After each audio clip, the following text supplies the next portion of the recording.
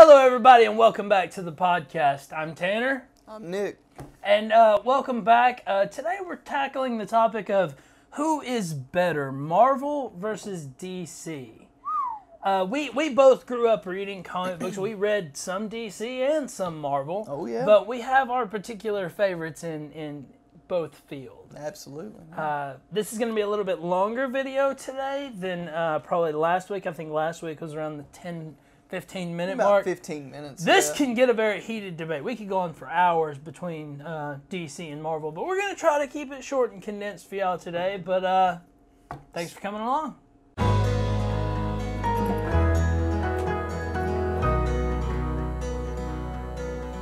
RenderForce.com.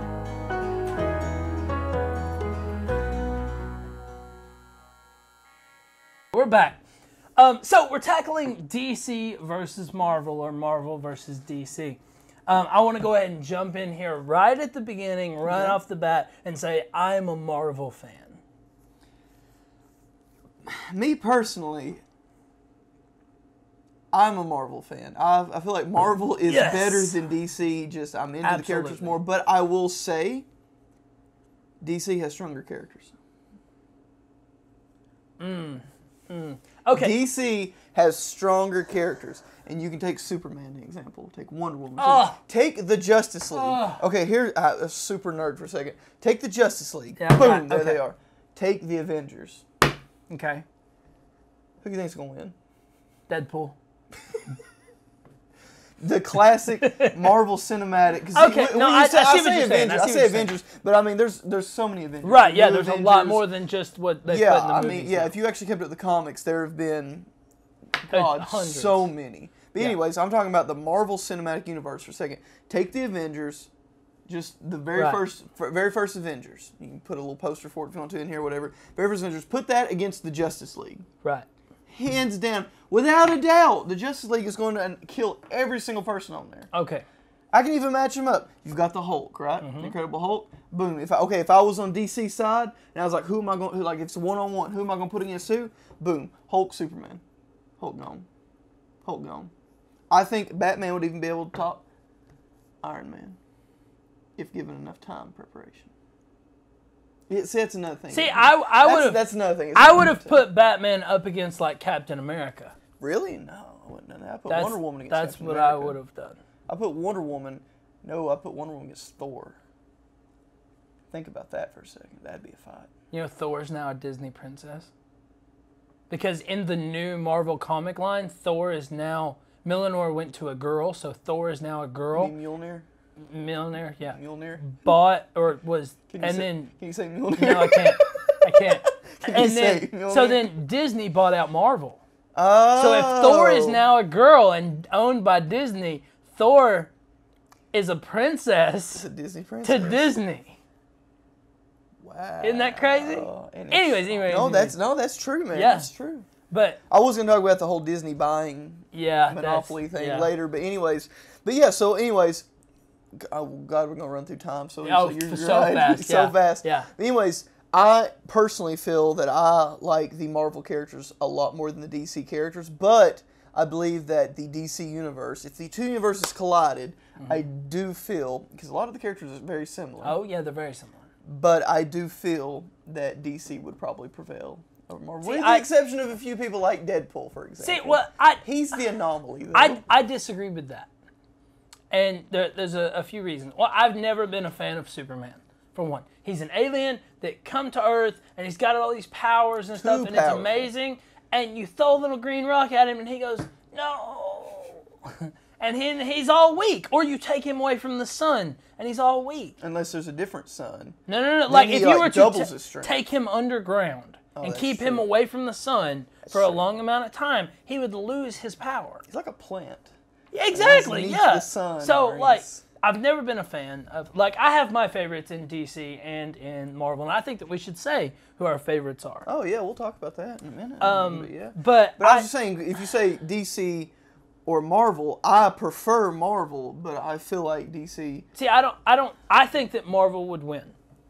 And that's not going off of, like, the cinematic, I'm going from comics, just, I think that the diversity that's in Marvel, because I wouldn't put Superman up against the Hulk. I would put Superman up against Captain Marvel. Because Captain Marvel is I said the Avengers from the original movie. Right, you're talking about the cinematic universe, which is the movies that they've come out with. The reason why I said that, I am familiar. The next one has Captain Marvel in it. Let's chill for a second. Let's chill for a second. Spoiler alert! Everybody calm down for a minute. What I was going to say, though, is because the Justice League also grows. Right. There's been other massive. people in the Justice League. Right. Other than the people, I ain't got time. I start naming. I could name them all, but I ain't got time. But anyways, what I was getting at then, if you took the original from the movies, because if you want to go into the comic books, you say, well, in this one they did this. You're right. And this one, it was this guy. He technically founded it. No, what I'm getting at is, if you took the movies, movie The Justice League and the movie The Avengers, first, Justice League would win. Just because two of their people are so OP. Mainly being Superman, is almost unbeatable. Is insane.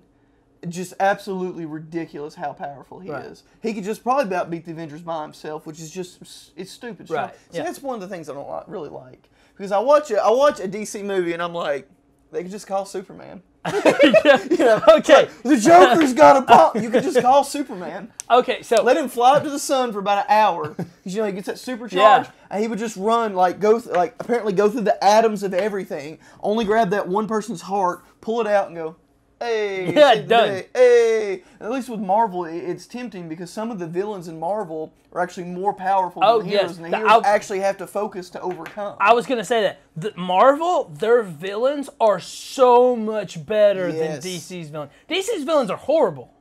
They're horrible. Doomsday is like the big bad. I was actually, I wish you wouldn't went there because I was actually going to say that DC had better villains. They don't.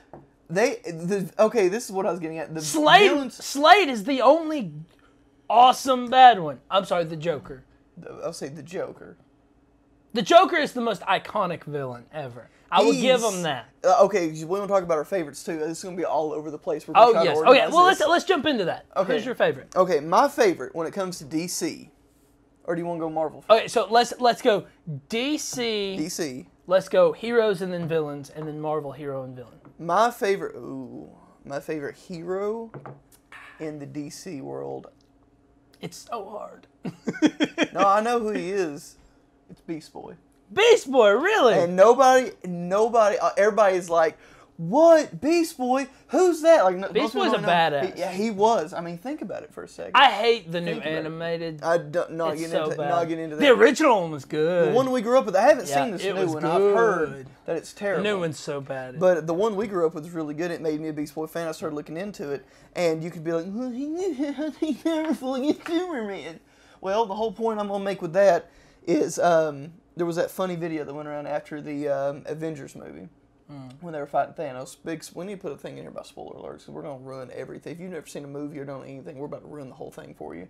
If they haven't seen it by now, they deserve it. It was like Ant-Man could just fly inside Thanos' head and turn big and it would have killed him. It's so brilliant. And I'm like, really? Because that's the argument I've been making for Beast Boy for years.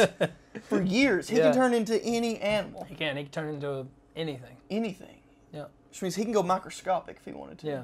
Work his way. Take 6 days. Yeah. Crawl into your ear. You're asleep at night.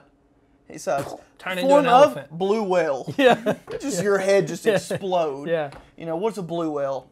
80,000 huge tons laying on top of you. Are you kidding me? How do you fight that? And it's also shown he can go to prehistoric animals. Yeah. You thought Jurassic Park was fucking scary? Okay? Try fighting a guy that can turn into a velociraptor and then you're like, oh, I got the upper hand on you, then to a T-Rex. Yeah. Think about that. And then you really got him cornered? An ant. Effing ant. Gone. Little flyaway ant. Yeah. He's go smaller than that he can. No, I mean, so my favorite hero, without a doubt, is Beast Boy. He's funny. Right. He's got his own charisma about him. Beast Boy is my favorite hero. Villain. Deathstroke. Absolutely. Deathstroke is oh my god, which is a lot of people are gonna be like, he's just a Titans fanboy because you know Deathstroke actually came to the comic books as a villain of the Titans. Beginning with, then he later went to Batman and the whole thing. So what's yours from DC? Okay, so I was gonna say Deathstroke, but I don't want to like. I don't want to just cop out. Then and get say the your same number. one. Okay, you can agree with me, but Okay, say, this is my number 2. My favorite. Because we probably have the same number 2 villain. We probably do. My favorite in the DC universe. Man, this is hard. Isn't it? This is really hard. Isn't it? Though? Would more than likely be Raven. Raven. I love Raven. Dude, she's strong. She is both badass. we She's both the picked daughter of a Titans. demon. She can summon stuff. Like, she's amazing. She can turn into stuff. She's It's awesome. interesting. We both picked Titans. Yeah. Out of the whole universe. Yeah. So now Both if picked Titans. I want to say Deathstroke.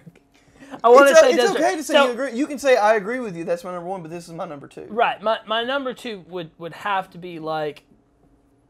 God, it's hard. Like I put most of DC's on like the exact same level.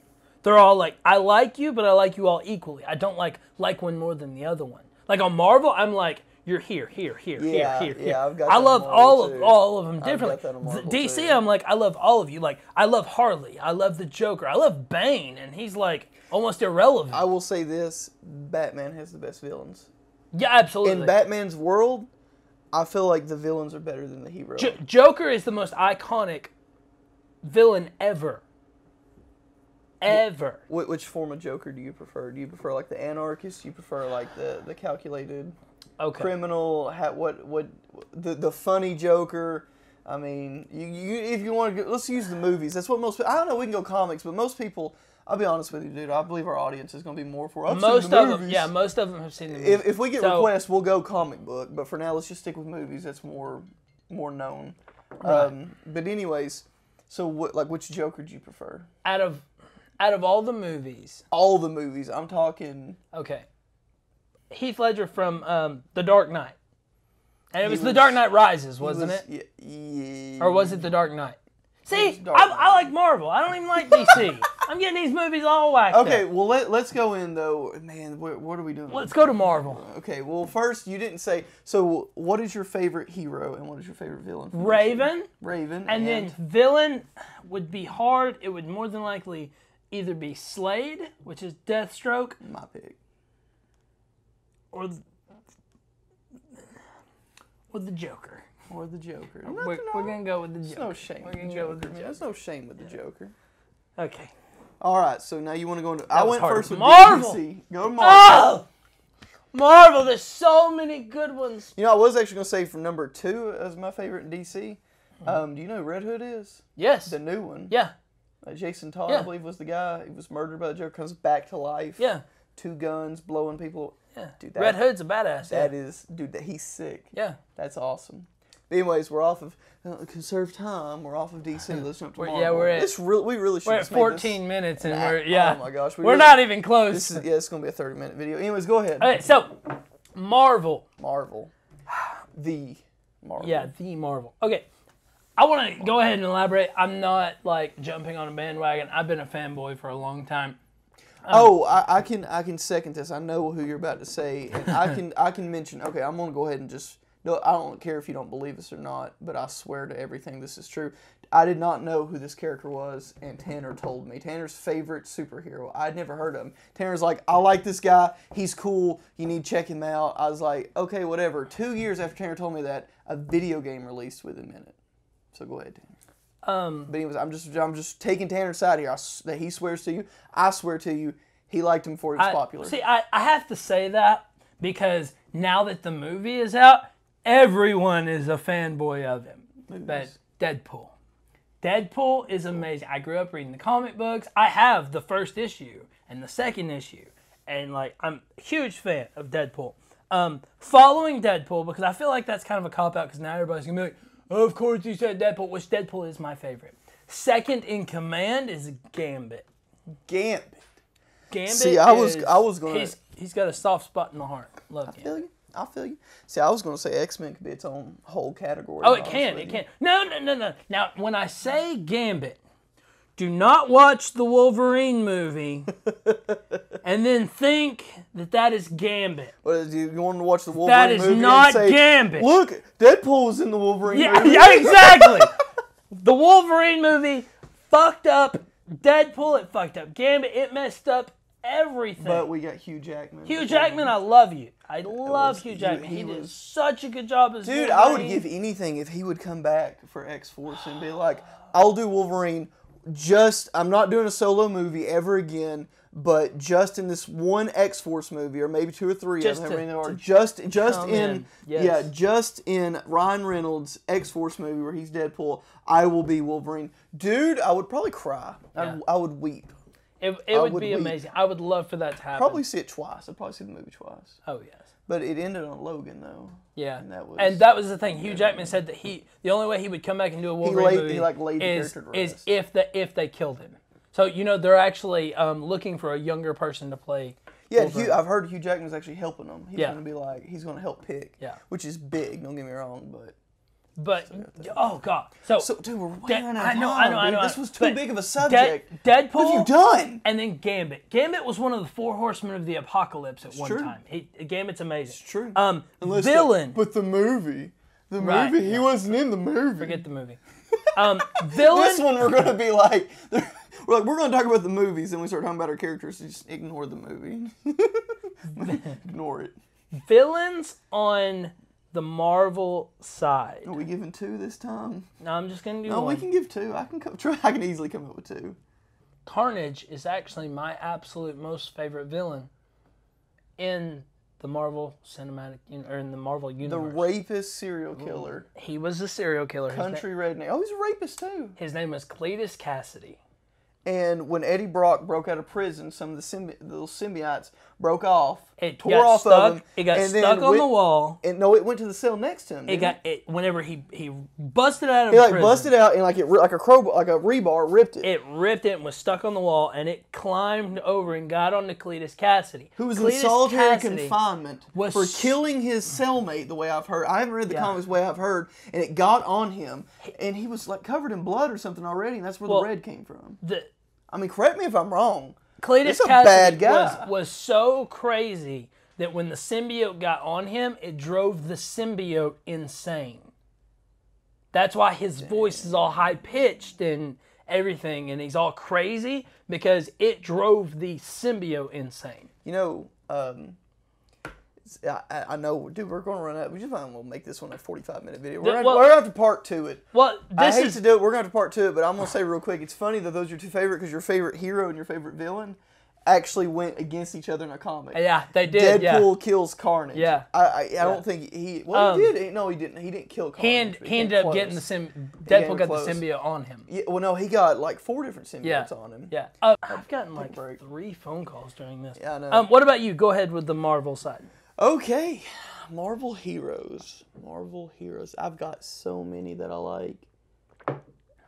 Dude, I've got so many I like. I can't. It's so hard, especially whenever you start going. This is my. I can name 4 of my top. I can actually name 5. I know, yeah, easily.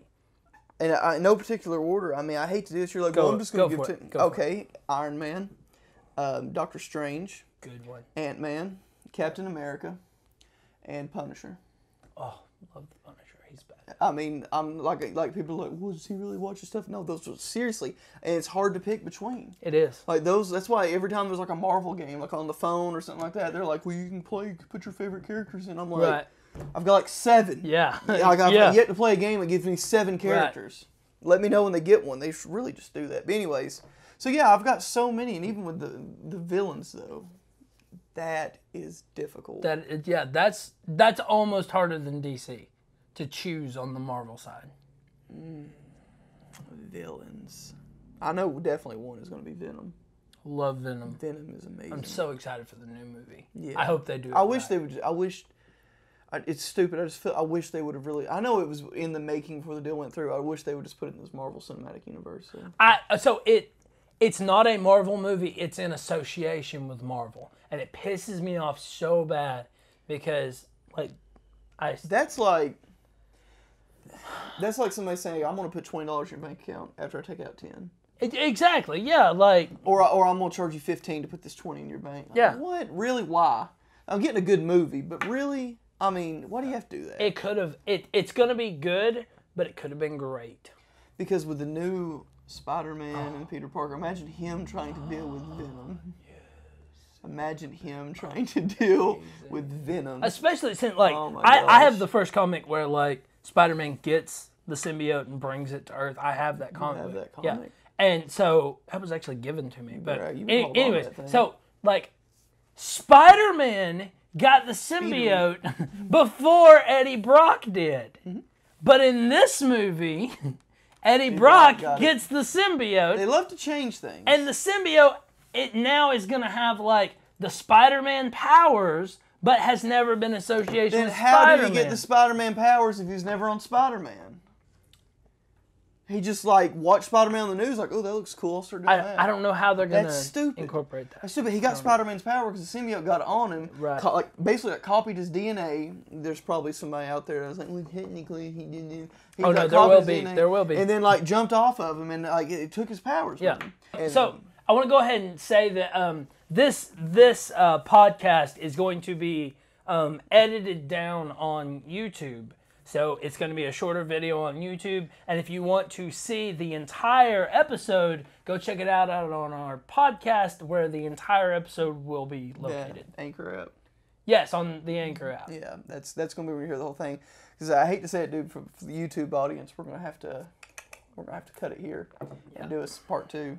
So if you guys are enjoying this conversation, and we're so much we want to say, but we're hesitant. We're like, oh, we're trying to keep an eye on time. We're trying to keep an eye on time. So we've introduced a lot to you. We've talked about our favorite heroes, our favorite villains. I discussed how I feel that DC would run over Marvel if the two worlds actually combine. We'll talk about that. So if you're interested in this, and this is something that you enjoy, and you're nerding out with this a little bit, in part 2, me and Tanner will go in depth of why these are our favorite characters, how we feel about these characters, and if the two worlds really did fight, who would win? Thanks for coming along, guys. Think about liking, commenting, and subscribing on YouTube. And check out our podcast for the full episode. It's posted every Monday at 8 a.m. Yep. Thanks for coming along.